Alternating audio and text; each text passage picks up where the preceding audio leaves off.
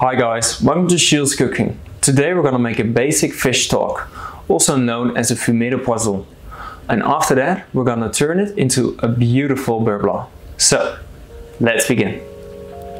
Start by cleaning 5 kilograms of fish bones. Also remove the clotted blood. And cut the bones in smaller pieces.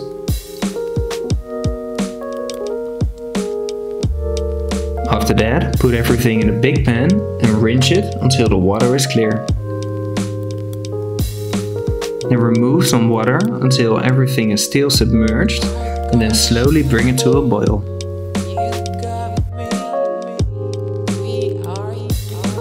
While that's happening, clean 300 grams of onions and 200 grams of shallots. Now chop them.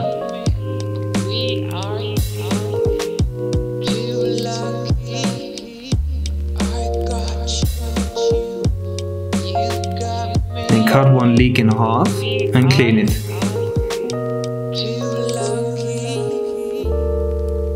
Cut it in small slices and then also chop 300 grams of mushrooms in small slices.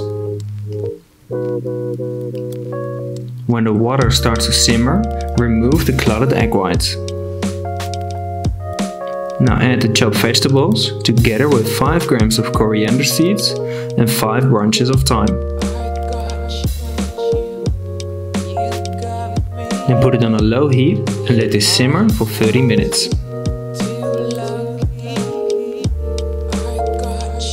After that, put it through a fine sieve and let everything drain so you don't waste a single drop.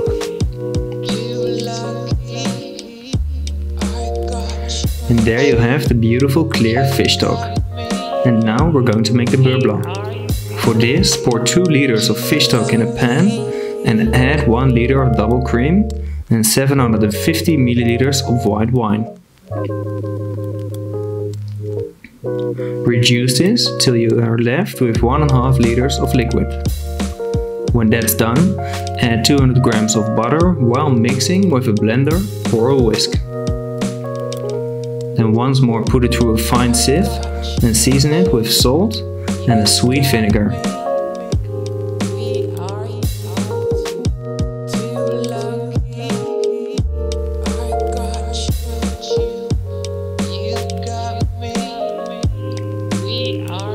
Now give it a little taste and when necessary add some more salt.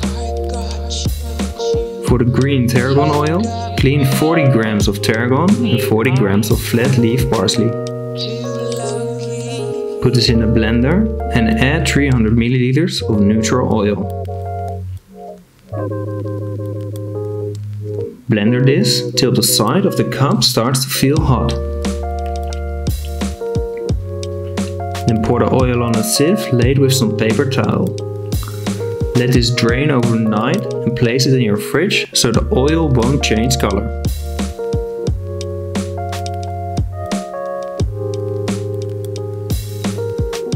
After that, mix a little bit of the oil with the beurre blanc and then it's ready to be served.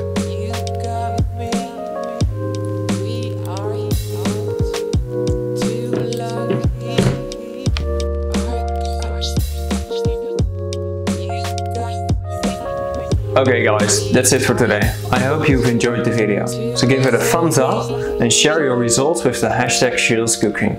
Subscribe if you want to see more, and as always, bon appetit!